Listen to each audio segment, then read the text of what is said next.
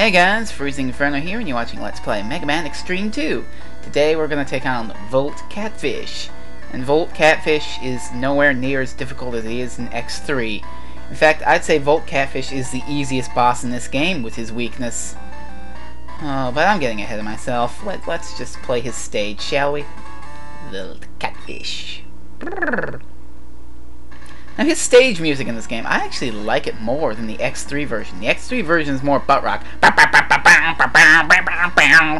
And this is just more 8-bit, which I like because I'm a gigantic retro nerd.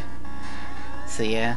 Also his stage, again, is like vastly different, not at all like his stage in X3, which is sort of a trend with the X3 bosses in this game. None of their stages resemble their stages in the Super Nintendo X3. Which is bizarre as hell.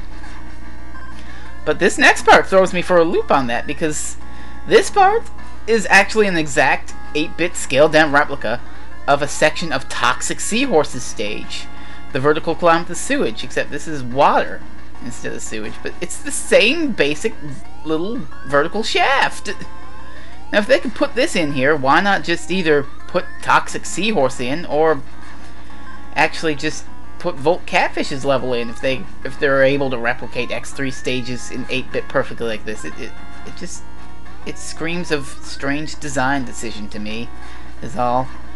Really, really bizarre, because I'm a gigantic Mega Man nerd and I notice things like this. It's my job to tell you people about this stuff. Anyway, up here there would be a heart tank in X3, but instead of that we've got a capsule. Inside we've got a nice, wonderful little leg upgrade that lets us air dash and up dash. Oh boy, I love me some air dashing. Don't you love yourself some air dashing? It's all like air dashing around. Oh no, I'm going air dash. I got my football, my 6 feet. Oh wow. I'm sorry. Okay. We'll go back to the actual, like, normal voice madness. Don't want to get too silly on you today. This part's kind of strange. You see stuff's running, but instead of fire, we've got water. But this isn't death water, it just pushes you back. So it does. It's kind of annoying, too, with the Met Tours here. Or Met Tools, or Mets, or whatever the hell you want to call them. Little hard-hat buggers. You know who they are.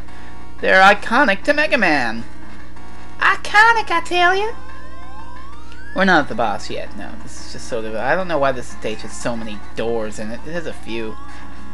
Now, this is death water. I don't know if you can see, but it's flashing yellow too. I guess it's electrified. You gotta use your imagination for 8-bit stuff, but hey, I'm a Nintendo nerd. I know my shit. Oh yeah.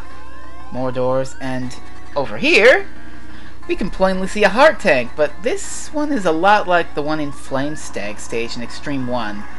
Electric water. You're probably going to sacrifice a life getting this thing unless you're lucky. So just move your ass. Get that heart tank and get back before the stuff goes up. Whoa! That was close! I didn't expect to make that, but I totally made it anyway. Anyway, we're pretty much done. I don't know why they stick this autosaver here, because you just go to this waterfall, there are no enemies, and already you're at the boss. It just is weird. And Rayclaw's Volt Catfish's weakness. Now, are you guys ready for the easiest boss probably in Mega Man history? Fucking Volt Catfish with his weakness. He jumps over you, use Rayclaw, stun him, charge it up again, hit him, and jump. Charge up again, hit him. Just keep doing this.